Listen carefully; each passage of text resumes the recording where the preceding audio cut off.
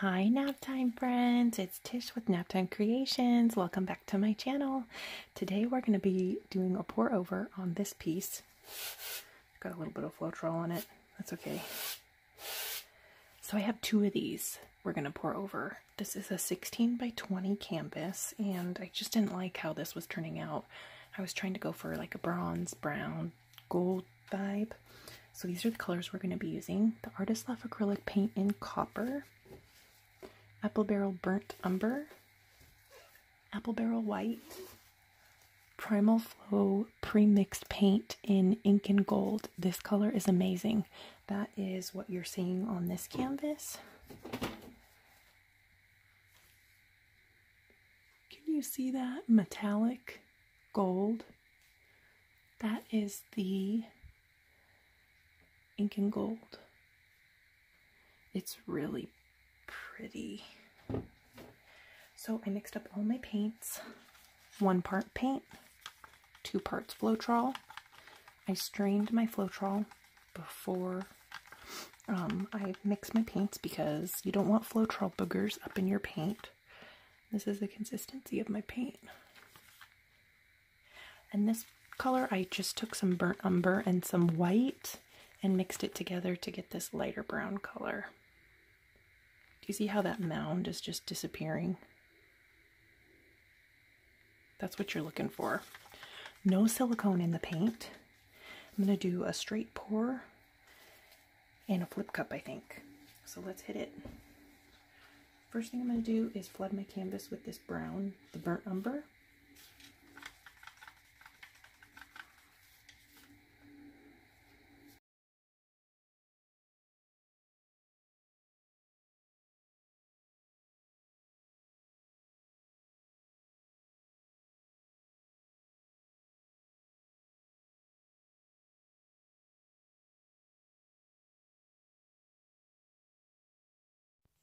So now I'm going to make my straight pour cup. I'm going in with a little bit of the white, some of the copper, a little bit of that brown, lighter brown color I made with the burnt umber and the white, and then some burnt umber. And I'm also going to add a little bit of Ink and Gold. Shake it up a little bit first. And when you put your paint in your cup, make sure you do it gently. You want the paint to sit on top of each other. Now I'm going to make my flip cup. Do a little bit of white, copper. This time I switched it up, add a little bit of the burnt umber, and then the lighter brown color, and some of the Ink and Gold.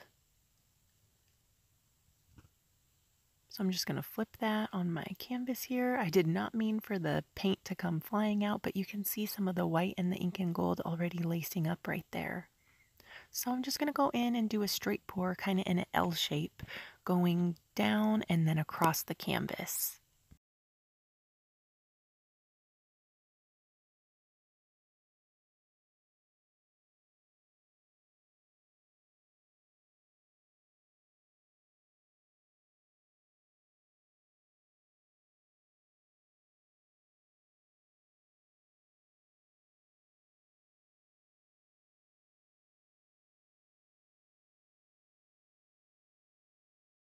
The Artist Love Flow acrylic was really starting to sell up. Can you guys see that over there? It was just selling like crazy. I was like, oh my gosh, I was not going for sales on this piece, but that's okay.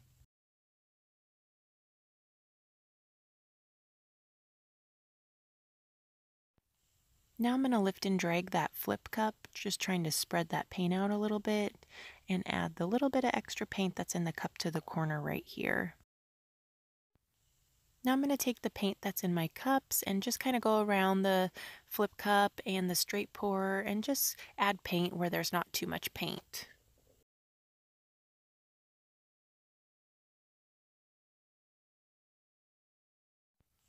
Check out the sales on the flip cup with the burnt umber and the copper. It was selling up like crazy. Now I'm going to tilt this guy around. Let's see what happens. I'm going to try to pour off some of these cells because I wasn't going for too many cells, so I'm going to try to pour some of that off.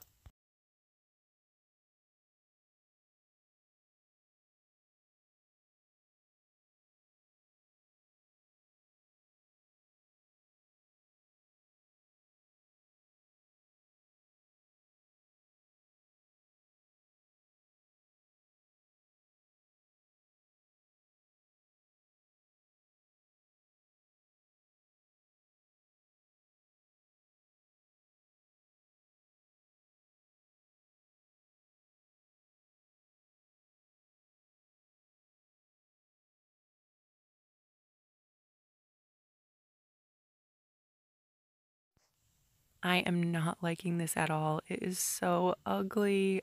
I like the straight pour section, but not the flip cup section. So I'm going to try to do some straight pours on top of the flip cup section and see if I can save this one.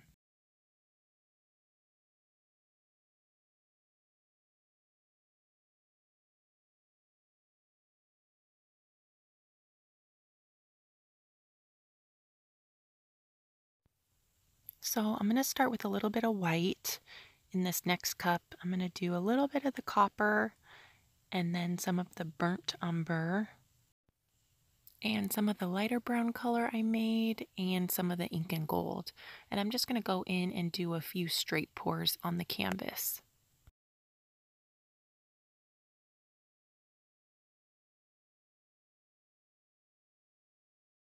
I always try to make a little bit of extra paint for this exact reason. If you're not liking how something's turning out, you can always go in and try to save it. And straight pours always turn out pretty, in my opinion. So that's what I like to. One of the ways I like to try to save a pour if I'm not liking how it's turning out is just put some straight pours on it.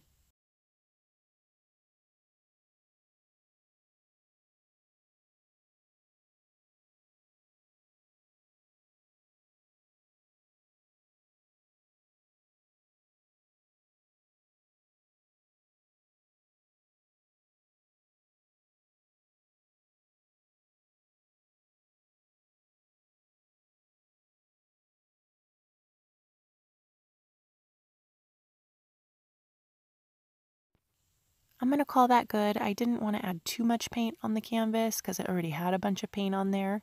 So I'm going to tilt this around and see what we can come up with.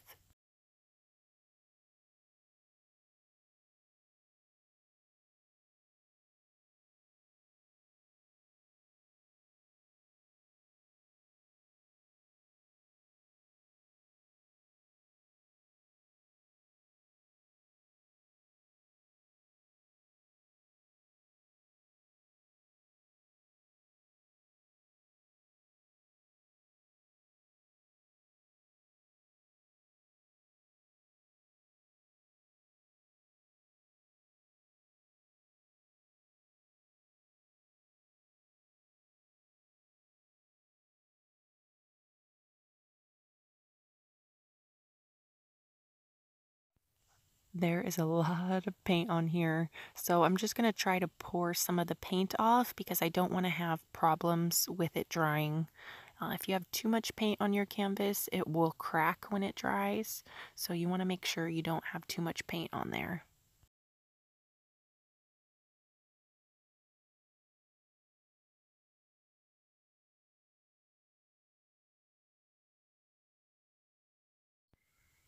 I'm going to call this one done. Check it out. What do you think? Do you think it looks better or worse? And here I'm just going in with my hand and getting any drips off of the back side of the canvas. You want to make sure you do that too. So here's a little bit of a close-up. Do you see that gray line right there? That is from the light brown color that I made with the burnt umber and the white. I was like, what in the world? Why did that turn gray? But can you see the shimmer? The copper from Artist Loft and the Primal Flow ink and gold is really pretty and shimmery. I love, love, love metallics. I'm liking this way more than what I had on there before. What do you guys think? Let me know down in the comments.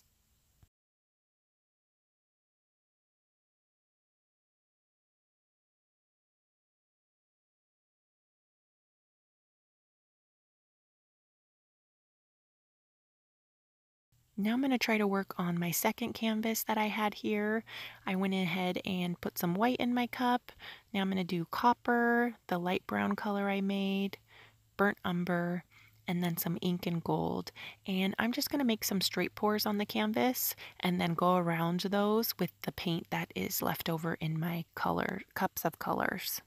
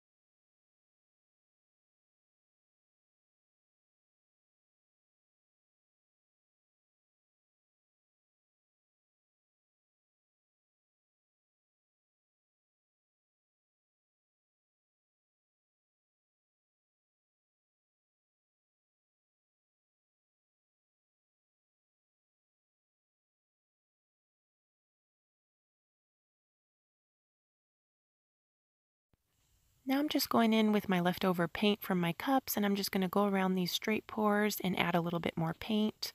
Next time I need to make sure that my base layer is perfectly flat and applied evenly on my canvas, because when it's not flat you'll get these weird zigzag lines. You'll see when I start tilting this around, but I don't know why making the base layer perfectly flat is a hardship for me. I feel like I have such a hard time with that, but I'll just keep practicing.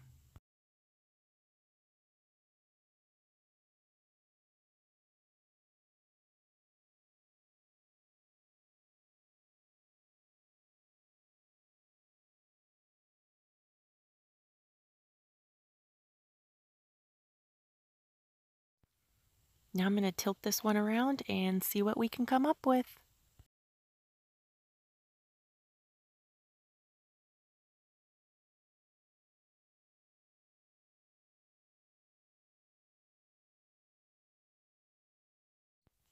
Here you can see what I was talking about with the funky lines. See how they're going into my puddles? I don't know what was causing that. Is that from the base layer not being perfectly even? Let me know down in the comments if you know what causes that.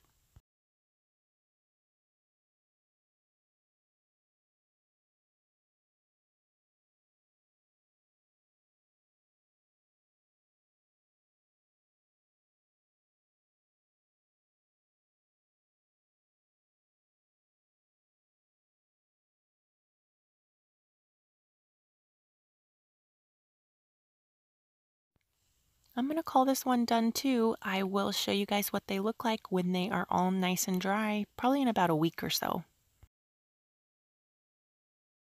And here they are, nice and dry. The one on the left is the second canvas, but look at that metallic.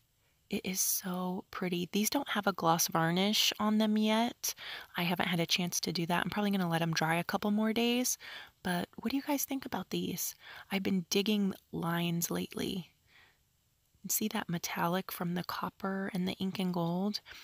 Once you get a gloss varnish on these, that metallic really pops. I wish I would have been able to put it on and show you guys, but I'll definitely show you in a future video once I get the varnish applied. And this is the first one that I did.